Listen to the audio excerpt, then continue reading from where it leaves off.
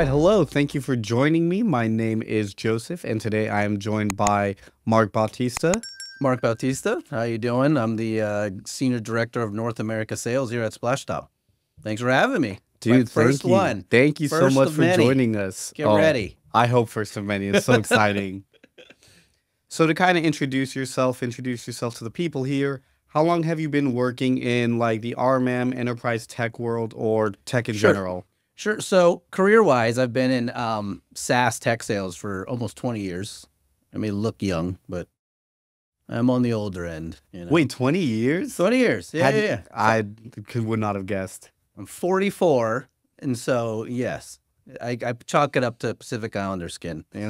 That's how that is. But RMM wise, I'm newer into the space, but because of everybody here at Splashtop, after my time here, I feel like I've been caught up. I'm almost like an industry expert. That's what happens when you immerse yourself here at Splashtop with all the help from everybody. It's just phenomenal. There's a lot of knowledge here to Don't just get me soak wrong. up every day. Don't get me wrong. There's a lot more I can learn, but I feel like I have a good grasp of what we're doing here, which is great. No, that's awesome. So tell us a little bit more about your current role here at Splashtop. Yeah, so like I said, I'm the Senior Director of North America. I oversee our new business advocates, and so the team that rolls up to me, they're responsible of taking on new inquiries, customers that aren't Splashtop customers yet, and so it's all about just exploring, are we replacing somebody, or how do we help them kind of solve their, whether it's remote access issues, whatever it may be. And they kind of just show it from soup to nuts. They demo it, they present it with the help of our sales engineers. And of course, we walk them through the whole cycle and we hand off to our account management team, which is phenomenal. And that's my team's goal, right? Bringing new logos and just kind of expanding out the Splashtop brand. That's a lot to handle. You got that whole gamut of from hello to goodbye, passing you on. Yeah, that's the simple way of saying what my team does. But at the end of the day, it's just they do core account executive work, which is it's very fun in this space. So in our space here in the tech IT world, as the world continues to shift towards hybrid work, as we've experienced here ourselves, how are you seeing IT departments learn to adapt? Yeah, so it's a funny world post-pandemic. The pandemic pushed everybody remote at one point, right? And I think everyone tried to adapt fast, but like you've seen it, depending even big logos, Fortune 500, it's very hard. It's very hard to adapt. And the space I came from prior to joining the Splashtop, it was something where I directly experienced it. Like my team before, we were all in the office, and now they're all dispersed, and that's kind of where things kind of get a little bit scary for IT and the IT directors. Is how do you control this madness now that everybody's remote? You don't know what type of solutions or like equipment they have, or what are my employees accessing the systems. So I think post pandemic, it really threw everybody into a weird kind of panic. And now that's become part of the norm with a lot of different companies. It's, how do I evolve the way I'm managing my devices, my people, my security, and how do you keep that flexibility? And that's just where we are now. And that's why I came to Splashtop, is it was such a, experience it on the other side. And now I get to run with the team that kind of helps spread on how do we solve your issues. I think that's what's been the most fun. Yeah, especially with, like you already mentioned, in a post-pandemic world where so many IT teams kind of had that realization that at any moment, everyone might just be at home and we don't know what equipment they have. We don't know what their tech savviness is. Yeah. And IT teams need to be ready to adapt to that. So coming out of the pandemic, that's now been a huge part of that planning process for every IT team. Yeah. It's something that they didn't really have to consider before because they could have controlled it in office. Correct. Yeah, you have the ultimate control in office, right? What systems are accessing, like whether it's Wi-Fi or what solutions, what tools, you control it, right? And so once everyone dispersed, that's when it really became like a very, very, very hot topic on how do we keep everything secure, from networks to like laptops, like just to that granularity. So yeah, it's been an interesting ride, but it's good for us at Splashtop because there's a lot of opportunity for us and to kind of spread the message on how to keep your company secure. No, absolutely. I mean, I think you're already about to lean into the next question I wanted to ask, which is, what are some of the biggest challenges you hear from IT professionals as you're talking to them and it Yep. comes to managing remote access and remote support? From the forefront of it now, it's really security. I think the evolution, like I like to say, like scammers have always exist in some form. Like even my dad was hit by a scammer recently, and I had to kind of walk him back to the reality of that's not real. Hmm. And when companies are all in the office, it's easier to control that. And I think even with the best training in person, once everyone's dispersed, you could have the best training, but you still need some other safeguards behind that because it doesn't matter. These scammers are 24/7. All it takes is somebody reading an email at 5 in the morning and accidentally clicking something and you blow up a whole network. Yep. Like I've experienced that at my past company where, there's these phishing emails and, it looks real. Like you got to understand the evolution of the scammer world. They are very good now. Like, and they can manipulate things where it seems real enough where it could take down a whole network, whether it's a whole corporate network or like one little site. And so that's where the IT like leaders, they need solutions like Splashtop because it gives them that peace of mind. And on top of that, flexibility. I think that's the thing that we're encountering more and more is how do you become more flexible? Because it's clear that remote work and just kind of hybrid work, it's not going away. It's here to stay in some form or factor, Hmm. and that's kind of what we've seen. Yeah, absolutely. And I mean, talking about those security concerns, talking about scammers, and now we're seeing such evolutions like these scammers are starting to use AI and Hmm. deep fakes. Oh yeah, And very so scary. it's not even enough of just like, oh, is this email from the right domain? You might get a phone call Hmm. and it might not be the person you actually think you're talking Yeah, to.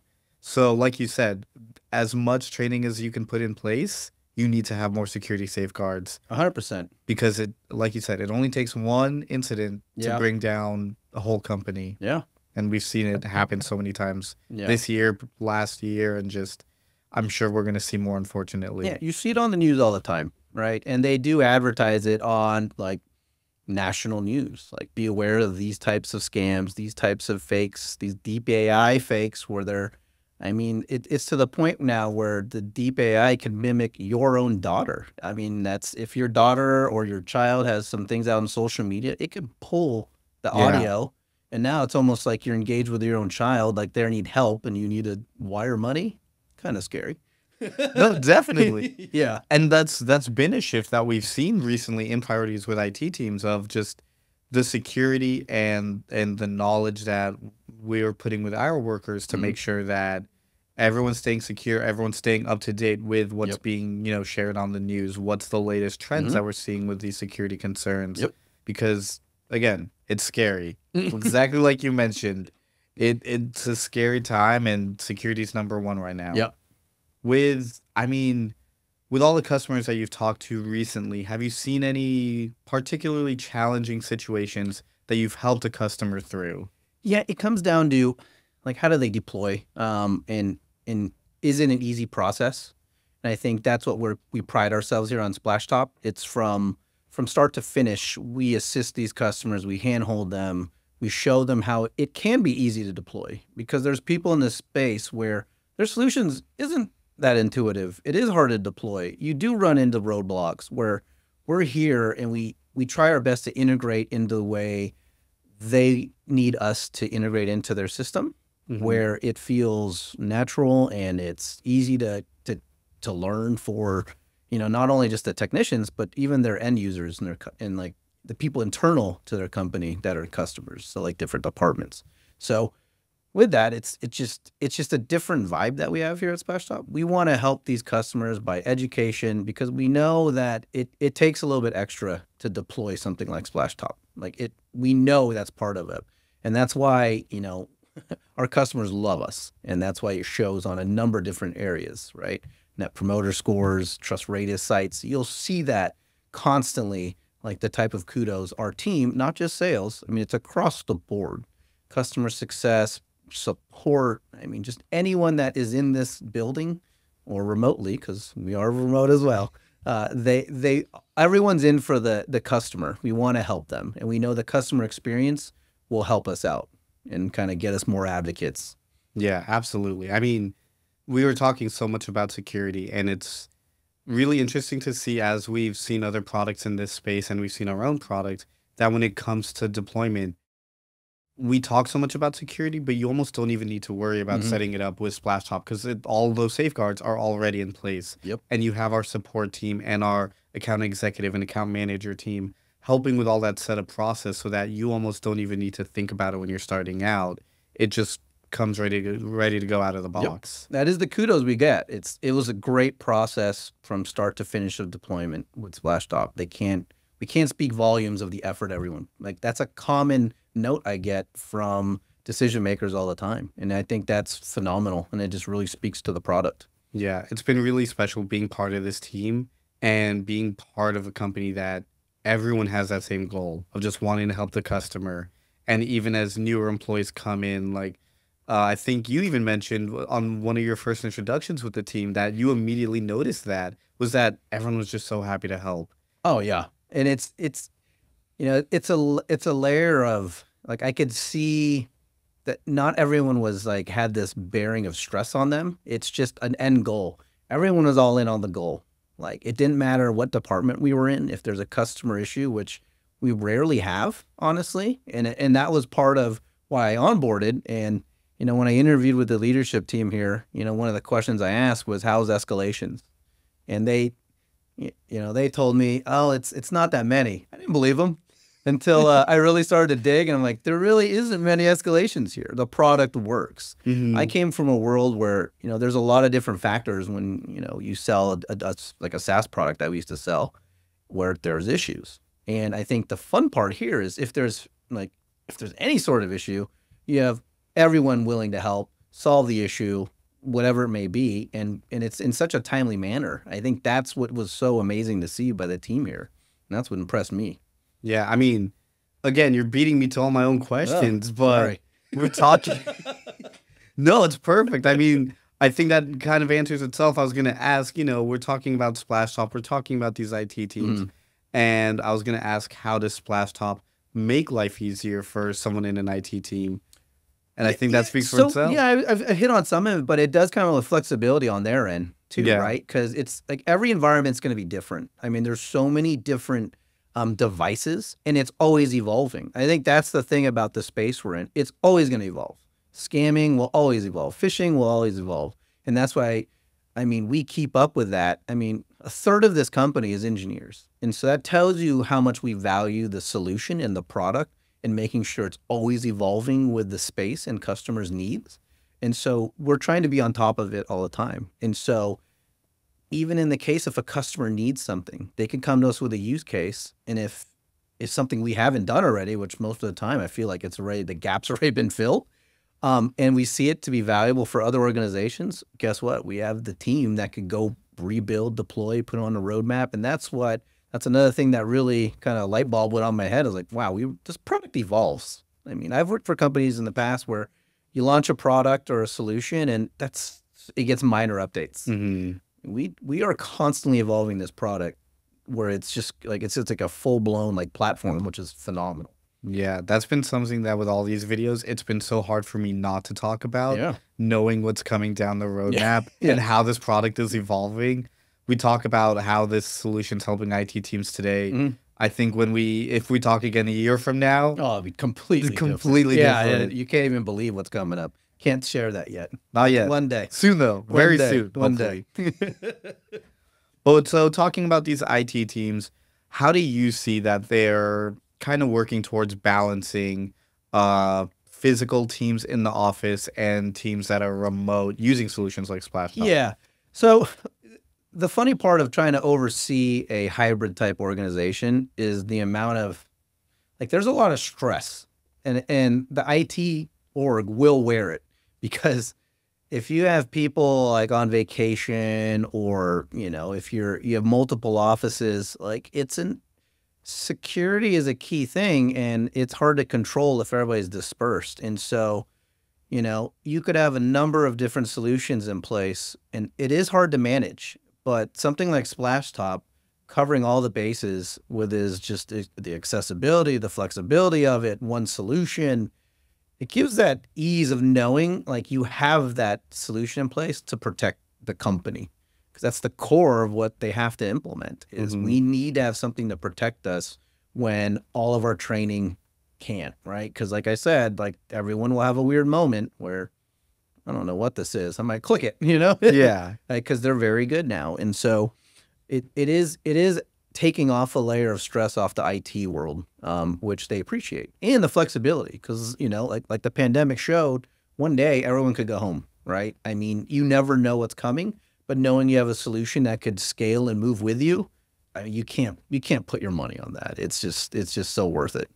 Absolutely. Having a scalable solution, having a platform like Splashtop where you're able to handle all of your endpoint management from one dashboard. You're able to see all the devices, whether they are in office, whether they are remote, are they updated, is the antivirus software showing any threats that you need to take care of and remediate immediately.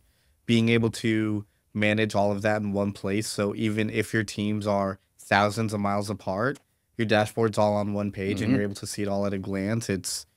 It's a huge step forward with what needs to happen with remote teams. Yeah. And like I said, it's like stress-free almost. Exactly. Right? Let us do the heavy lifting for you, and away you go, right? You just open a web browser, look at the dashboard, and all the information that you've had to dig for before is right there. Yep.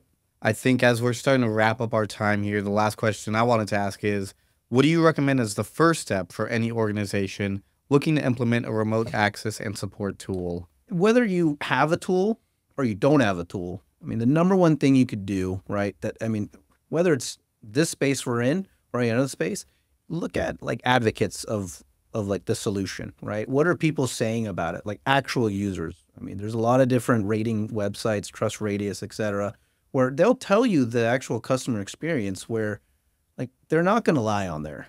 They will tell you the experience. And then where we go another step further is we back our product so strong, we will let you use it, try it. We'll help you deploy it, right? And I think once you touch and feel it and understand like, okay, that was very easy to deploy.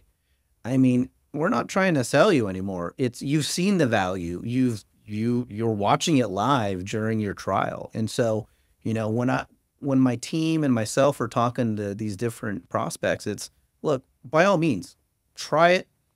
If there's any gaps in the solution, we'd love to walk you through it. And if there's something we're missing, maybe it's something that's on the roadmap. But most of the time, it will solve all their needs. And I think that's one of the main pieces of feedback I always get is, you know, we ask, is there anything you see missing in, you know, your proof of concept you're running with us? And it's always, no, it's actually checked all the boxes. And I'm like, all right, great. And what's great is with us, when you do your proof of concepts and the trials, we convert that straight to a live environment. You're not doing this legwork to redo it a second time. You're doing it, and we're confident that you will deploy it with us because that's how confident everyone here is with Splashtop. I mean, and that's top down, from the founders to my boss's boss and all the way down. Like we all believe in the product, and that's why we want people to try it for free. No, absolutely. I mean, free. That's the key part. I didn't realize that it's one of the few softwares that when you trial it, there is no commitment and you're trialing the full software. 100%. Like you said, it is the full environment. The only difference between you going from a trial to a subscription is we add a payment method and we add a end date for the subscription. And that's it. All the same features are there, all the same management and setup that you've already had to go through. It's all there. So what you see in the trial is exactly what you're going to get in the subscription. 100%. So if you're watching this, go trial Splashtop today. It'll be worth it. Nice. I think that wraps it up perfectly. Thank you, Mark, again for joining me. Thanks for having me. I'd love to be on again. You say the word. Oh, I'm sure we'll have plenty more conversations. Thank you. Thank you.